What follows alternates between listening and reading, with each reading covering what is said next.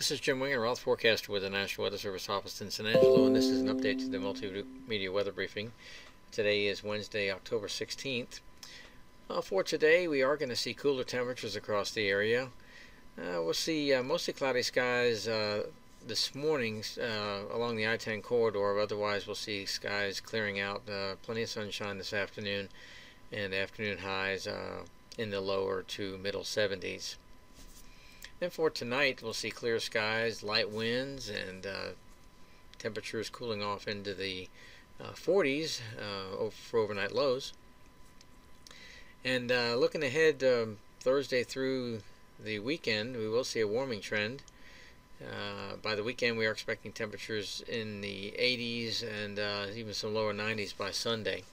So dry and warm period coming up. And then the next cold front looks to move through the area Sunday night, and that'll bring us another chance of showers and thunderstorms, although a low chance at this time, primarily across the eastern half of the forecast area for Sunday night. This concludes the briefing. Hope you have a pleasant day.